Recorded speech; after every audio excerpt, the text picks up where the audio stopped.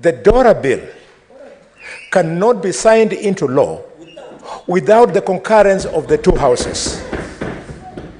Mr. Speaker, is the Senate of Nairobi in order to mislead the country that by us agreeing with the National Assembly, we were failing in our responsibility, and yet we were meeting the constitutional threshold that expects that for DORA to become law, it should need the concurrence of the two houses, Mr. Speaker.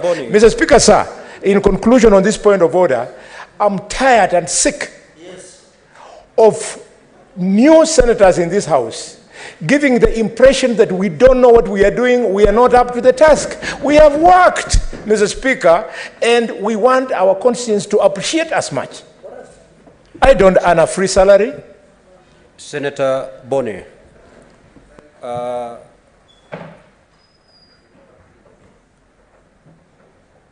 If I had Senator Sifuna make his comments, this is what he said. That the Senate adopted the figure as passed by the National Assembly. So there was concurrence of the figure between the two houses, which is factual. So I don't see why then there is a big problem there, Senator Boni. The two houses concurred that the figure to increase by the 15 billion from last year's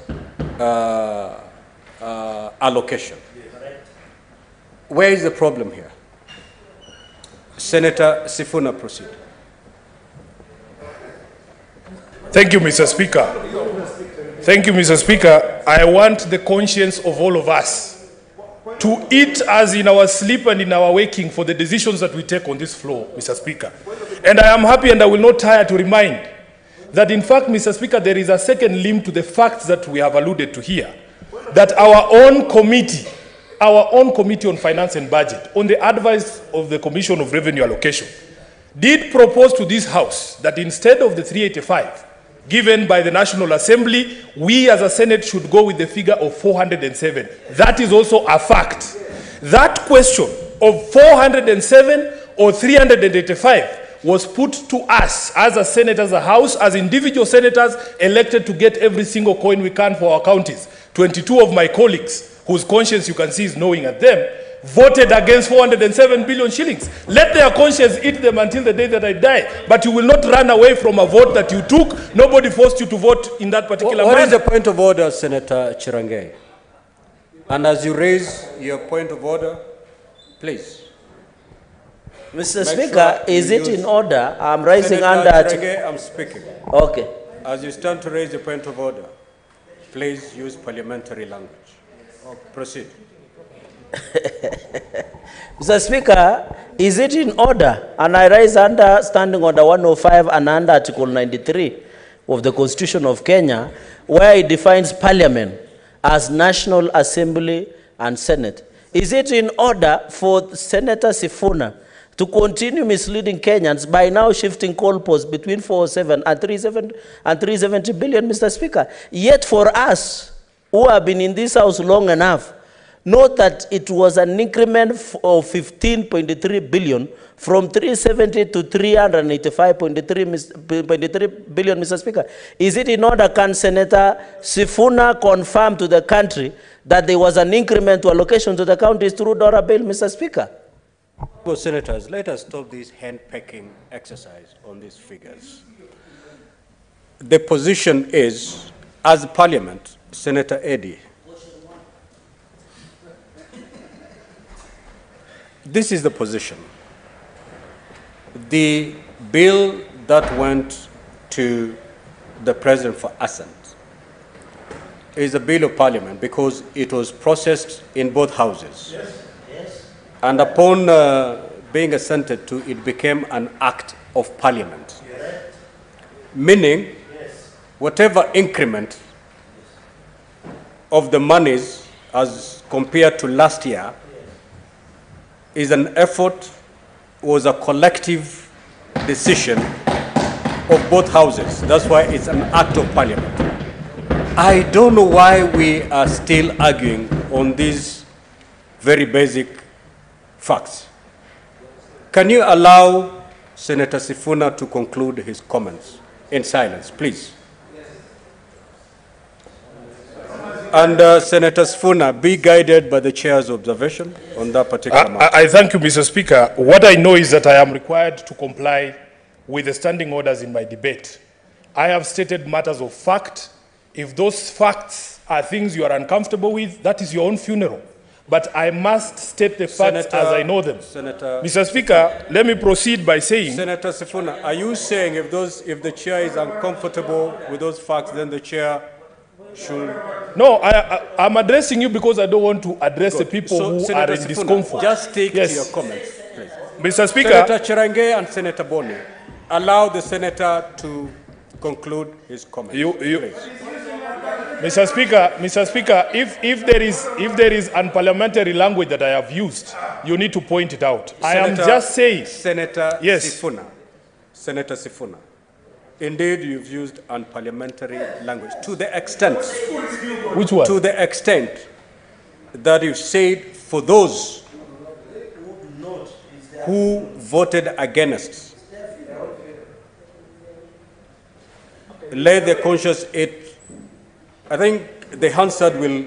Mr. Speaker, that is not unparliamentary. That is linguistic gymnastics, which I'm allowed to perform on this particular floor. I know exactly what you're saying. So going forward, Senator Sifuna, refrain from using unparliamentary language. Mr. Speaker, going forward. I am going to find the most flowery language to describe what happened on this House.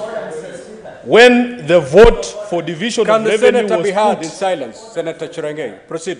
Senator. When the vote was put here, you had an option to vote yes, to agree with the committee, just like we have been asked. Under this particular... Mr. Speaker, can I please be heard in silence? Please. You've raised your concern.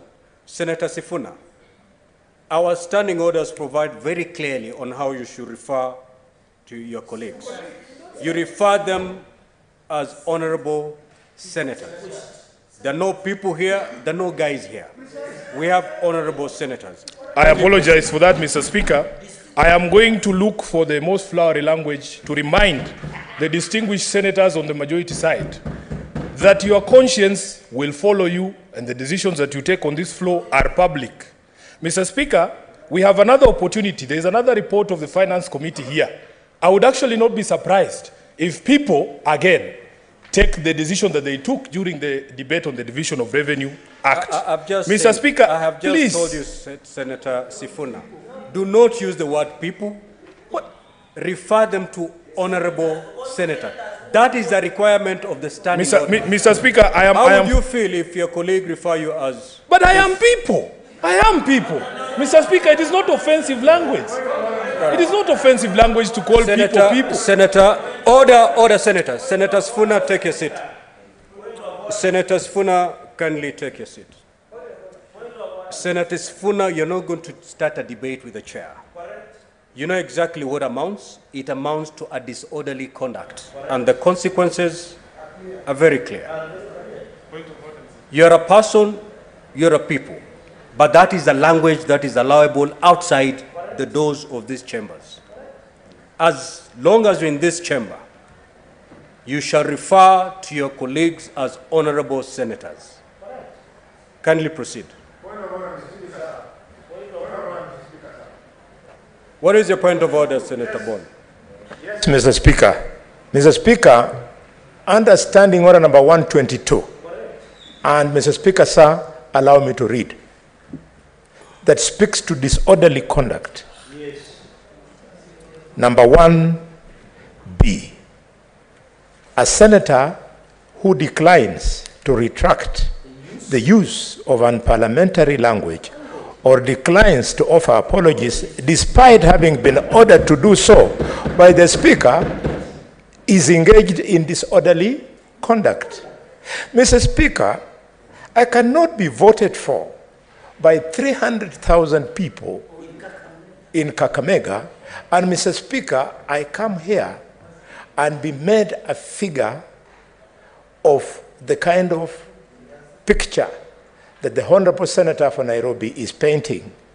We need to call him on order unless, Mr. Speaker, you want to allow this House to degenerate into a fist fight. If you allow me as a bullfighter, I'll fix him here and now, and it will be sorted out. Mr. Speaker, sir. Senator Boni, that Senator Mogeni, have your seat. Senator Sifuna, have your seat. Sit down, Senator Sifuna. Senator Boni, that is unparliamentary. You have to withdraw it. Senator Sifuna, when I brought up the issue of how to address his colleagues, he proceeded to withdraw that.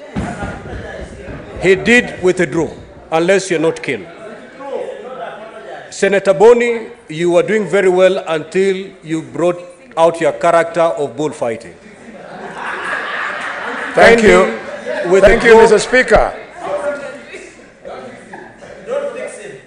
Mr. Speaker, Senator Boni, you cannot threaten to fix honorable senators on the floor of this House. Kindly proceed to withdraw that. Thank you, Mr. Speaker. I want to confirm, as I withdraw and apologize to the House, that this is not the place to fix him, and I would never fix him in this House. But if he gives me an opportunity, Mr. Speaker, outside this House, there, Senator we cannot allow. Just leave it there. Mr. Speaker, we cannot allow small voice. Senator Boni, have your seat. Now, honorable senators. Order, honorable senators. Order, honorable senators. We have such an important order to prosecute before